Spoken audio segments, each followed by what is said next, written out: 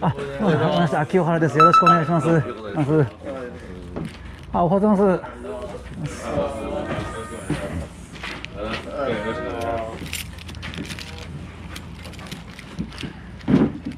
あ、これ娘で、はい。もう全然したことないんですけど、はい。お願いします。この通り順番に座ってもうたら。はい。はい。これでいけるんで。はい。行きましょうか。はい。クーラーとタオルだけでいいんですね。タオルとまあ水分とか。あ、はいはい。そこら辺もはいあります。はい。乗り込みますか。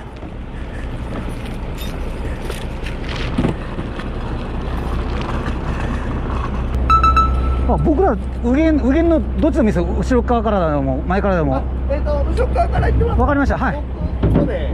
はい。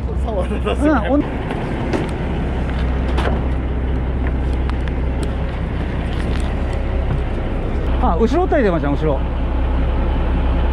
一番後ろ帯で邪魔やから今。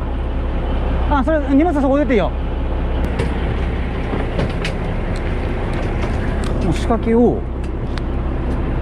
これマグネットやねんけどね、これに針をあれして後ろから多分10個か7個かどっちか 7個やん多分ね。サビキはないけどなんかこうやって重い鉄筋を投げて呼ばれたら順番で来るから。順番で投げてそうそうそう。今日は船長娘がちょっと初めてなんで深海ははい。あんまそう動いてない境にあんまり動くないけど。朝一はい。やってから、あんまり食わん先食わんと思うんやんか。もう2、3回やったら、はい。すぐアコウって言ったらやるわ。アコウはやっぱり、あんまり良くはなさそう。昨日30ちょい裏があって。そう。その前の日はもう6匹ぐらいです。ああ。運ですからね、大丈夫ですよ。運です、もう魚釣りなんて。すごいけど大丈夫かな。すごいけど。汗？どこ辺が？汗すごい？もうおっさんやからしゃあないね。汗かくもんや、おっさんは。あ、5本針ですね。はい。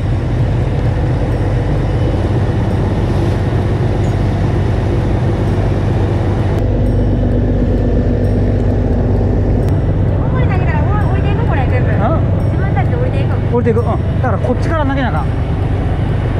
ここで投げたらあかんで。ここで投げたらピューっていくから。これ投げてここから投げなあかんで。ここから投げてほんで糸がプッと全部仕掛けが出たら今度ここを押したらクラッチって糸が出だすからまたお兄さんにまた、その時教えてもらえるから、とにかく投げるときはこっち側から投げなあかんから、仕掛けこっち行くから。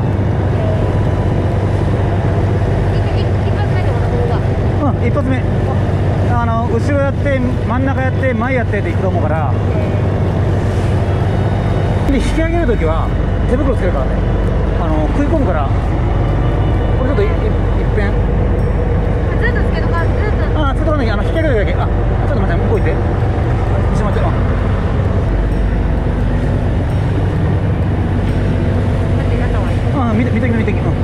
見といて次からまた。先っちょにつけてもらう感じで、これ真ん中とかにかけちゃうと、これが水圧計でくるくる回ってこの仕掛けがよれてくるんですよ。でぐちゃぐちゃになっちゃうんで、もうできるだけ先っちょにちょんがけで、これでもクラッチで、はいはいはい。あとこれ倒したまんまで、このボタンで。そうなんですか。はい。ドラグ、アコウなんでさ、微調整そんなにいらないので、もうレバー倒してもらったまんまで、じゃあこれでこのボタンで、これじゃあ今回は投げて、仕掛けがいったらこれ押せばいいな。そうです。わかりました。はい。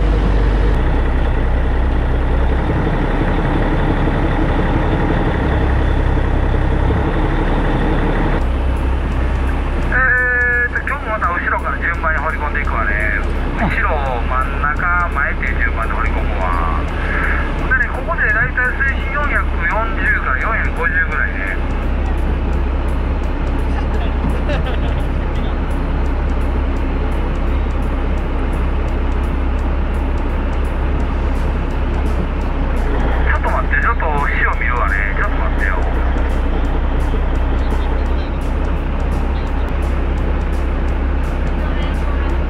で、すい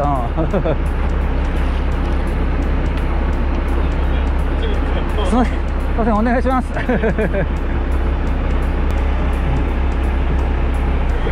ゃー、行くでー。後ろ掘り込んでー。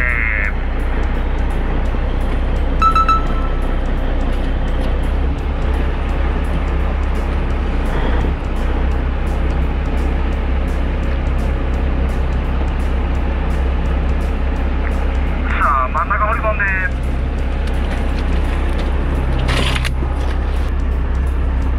止まったら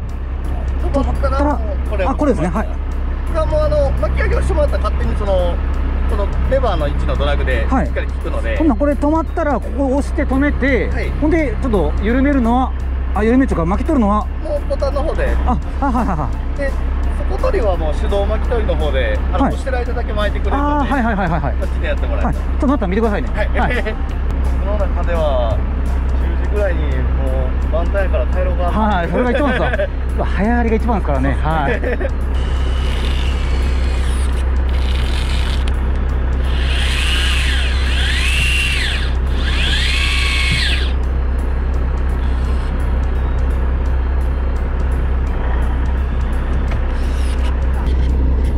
やっぱそこの取り直しは結構頻繁にやるもんなんですかね。はい、まあそうですね。でもやっぱり長いと1分2分は待ってる感じですかね。長くて1分2分なんですか。そうです。ああ、そんなもんなんですか。そこ取るときも電動巻きで、はい、今のこの入り切ったときに初めて重りが抜けてるんです。そこ切ったときに水圧で本線に対して針質が寄ってくるんです。でこのままストンと落としちゃうと針の上に本線が乗っかっちゃって、そういう、だから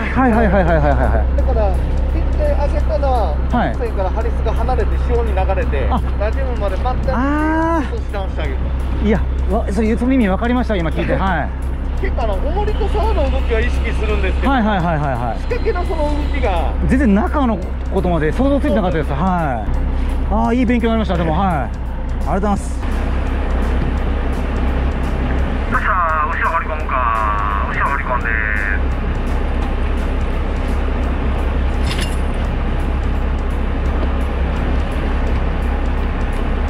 真ん中掘り込んで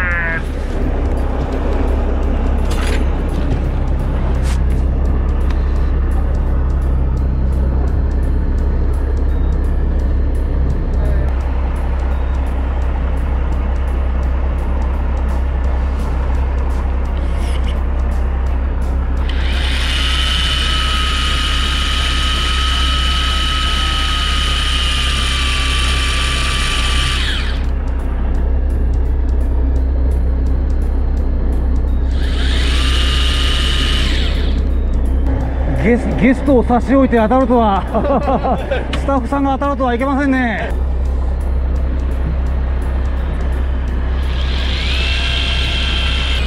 待っとくだけ2、30分かかんね。マジ600メートルやから。でかいでかいわあれ。でかいあれでかい。よっしゃ5キロ弱ぐらいありましたね。ねえ、これ大きいですわ。尻尾持ってまいちゃん、尻尾も。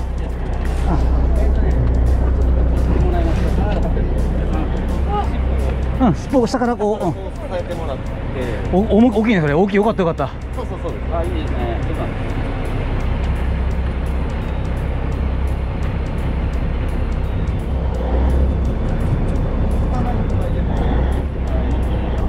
でかい。これはでかいわ。ちょっと張って。でかいわ。いいね、これ。これはでかいわ。大きい。よし、オッケー。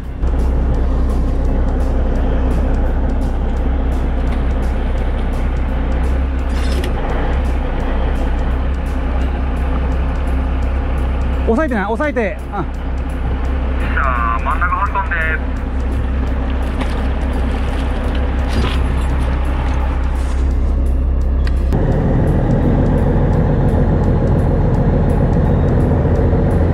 そこでいい。よっしゃ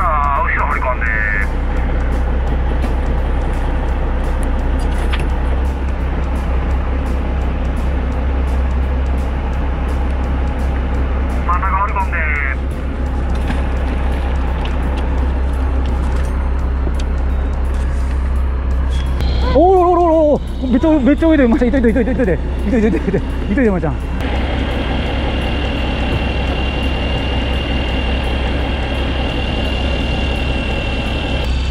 あ、おろ、こっちや。食べられるな。あ、おろ、あれ、多分食べられるわ。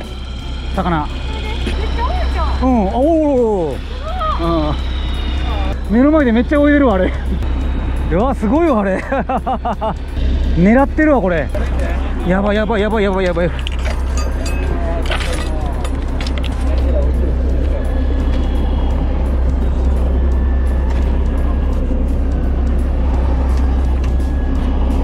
あ、でかいんちゃうか。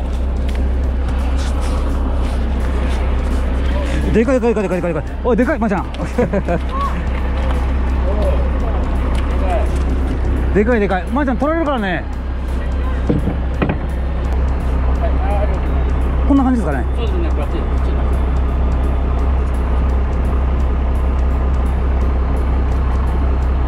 ありがとうございます。おお、めっちゃおんな。いや、取られるで、まちゃん、すぐあげるで。来た。よっしゃ、イルカちゃんに取られんように。あ、もちろん、あ、よっしゃ、オッケー。あ、いい、このあげるわ。取れるかな。大丈夫だと思うけど。忘れてるか、そんなことない。いや、あった、あるわ。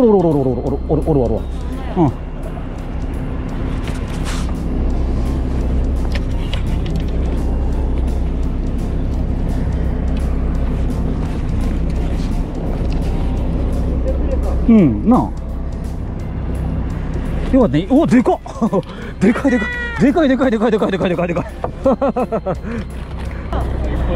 一方、お、すごい。よかった、イルカ見れてな。あんな近くで見れるとは思いませんでしたね。ああ、嬉しいですね。もうこれだからバッチリ。本当大人になっても嬉しいですわ。あれ見れたら、はい。やっぱりなんか野生のイルカはテンション上がる。いや、ほんまですよね、はい。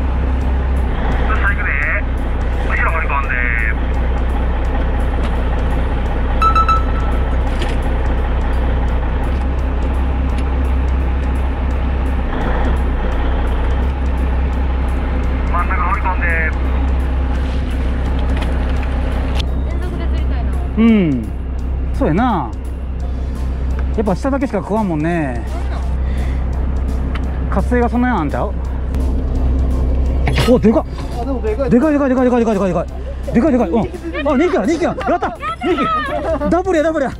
やったね、まいちゃん。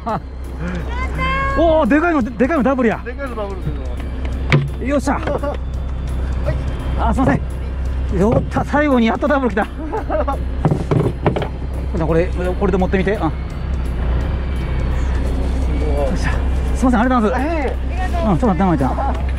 これで。あ。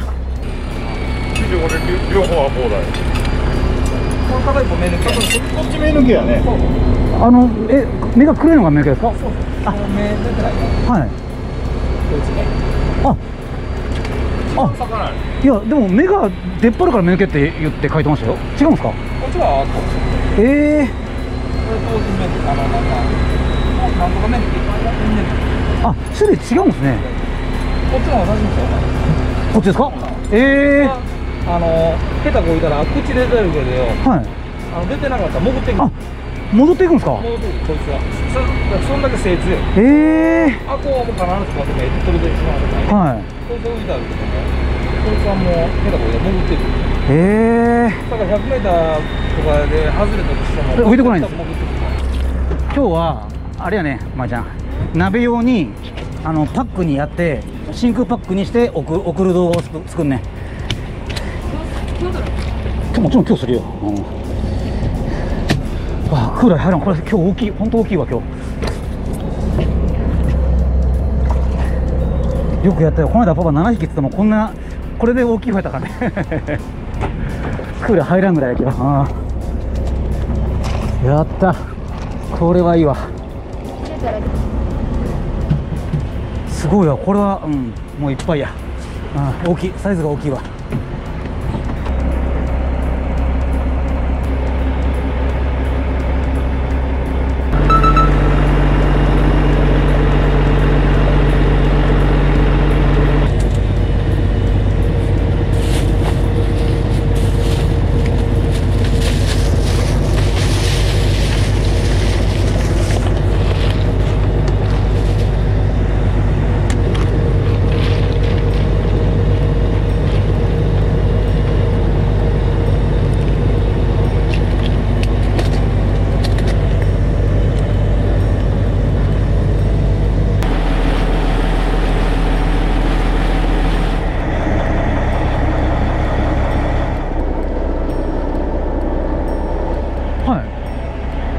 一人で大変やなこれ。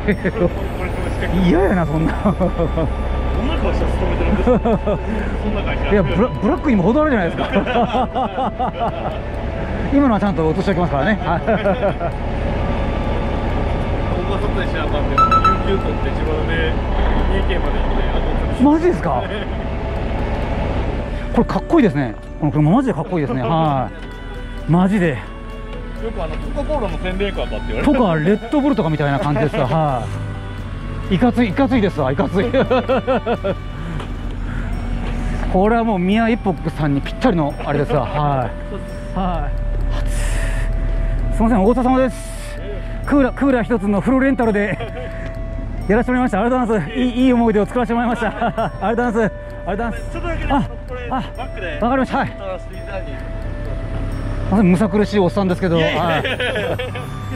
みんなはい、行きますよ。はい。勉強させて今日は船長フルレンタルのクーラー一つで来ましたからね。はい、なんか気持ち悪かったけど。働くとステッカー。ありがとうございます。これも貼っときます。ありがとうございます。ありがとうございます。ステッカー、ありがとうございます。すみません、ありがとうございます。